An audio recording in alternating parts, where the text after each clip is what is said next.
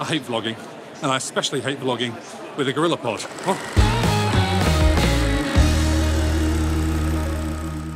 I haven't used a Gorillapod for years. I tried. I did what everyone else was doing, the Peter McKinnons and Casey Neistats, but I just didn't get on with it. It was extra bulk and weight I didn't need, and it just slowed me down when I could just hold the camera in my hand. Plus, I use the Rode wireless mics with a lav because that sounds pretty good and gives me freedom. So when JOBY reached out and asked if I'd like to review their latest vlogging kit of a Gorillapod and a Wavo Pro mic, naturally, I said no.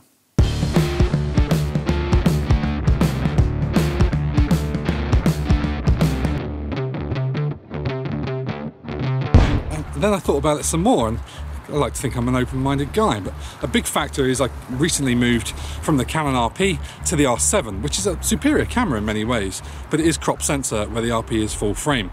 And that means all my lenses aren't as wide as they used to be. So my 16mm is more now like a 24mm, and that's almost too close. So even though I have quite long arms, I'm 6'4" and all in proportion, stop it, that extra bit of length could come in handy. So I went back to JOBY and said I would do the review, but only if they were okay with me being honest, which would be bold of them to agree to given my current feelings and history. So here I am about to go into the photography and video show in Birmingham. I'm going to use these to vlog about my experience, and hopefully that'll be a good test. Right, we're in the show. It's Monday morning and it's just opened. Let's go and see what we can find. There's loads of talks, one's going on right now, all about how to photograph dogs.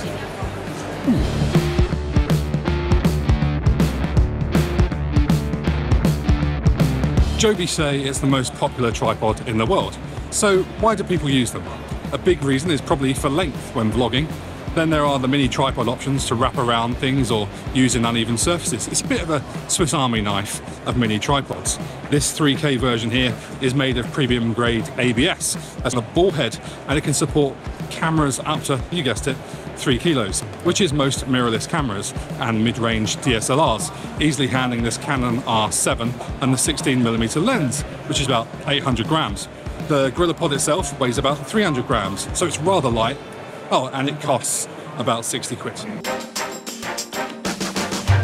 There were some great tutorials as well as a variety of stands, often from lighting companies, that allowed anyone who'd brought their own camera to shoot models in different scenarios. So lots of people will be sharing similar images on their socials, I imagine. Here's some of my very quick passing snaps. Then there was also a space called the Creator Playground to take shots for Instagram or whatever to show how wacky and interesting you are, as well as fascinating talks, intriguing stands and some new products. I'm going to have a little whinge about the photography and video show at the NEC. It's about this. There's stuff behind me here and all this. There's space. And the problem is, wherever you look around the NEC, there are people sitting on the floor eating, people sitting on the floor drinking, which is ridiculous for this space. So it happens year after year, same thing every time. Why can't we just put some more chairs and tables in this space? Then we can all sit down, have a drink, have some food. I feel better about the rest of the day. Whinge over. I met up with the team over at Atmos, who make an awesome range of on-camera monitors, and partnered with my team at Tide Media to showcase the Ninja Ultra and Connect system that revolutionised our workflow by letting us send files to editors as they are recorded. Then it was time to go over to the JOBY stand. The Wavo Pro has a familiar look to it, but at the same time, it's a bit different and quirky. My favourite thing about this is you can record a safety track 10 decibels lower than your main recording. I've done this for years on lav mic packs, and it's a bit of a game changer when things get a bit unpredictable and a bit hot, and it will one day save your ass.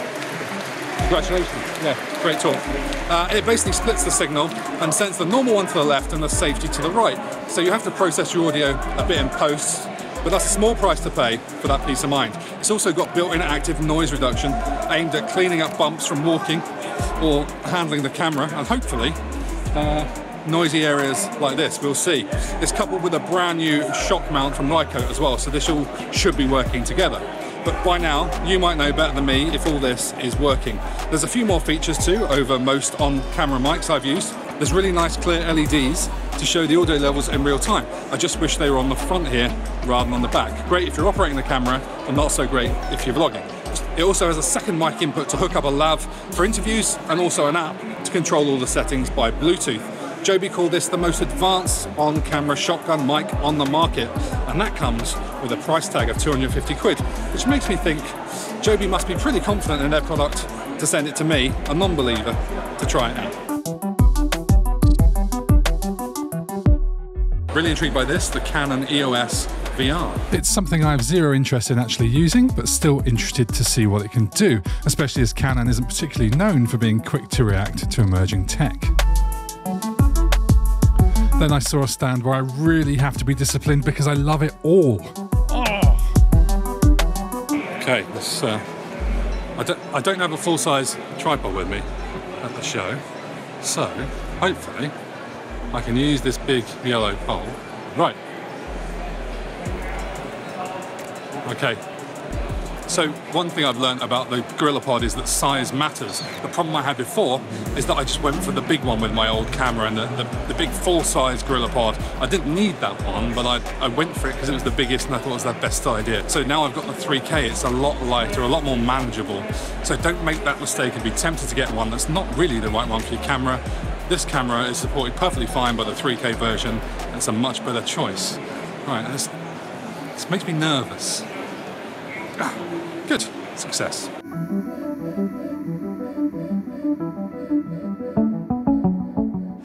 I hate vlogging, and I especially hate vlogging with a Gorillapod. Oh.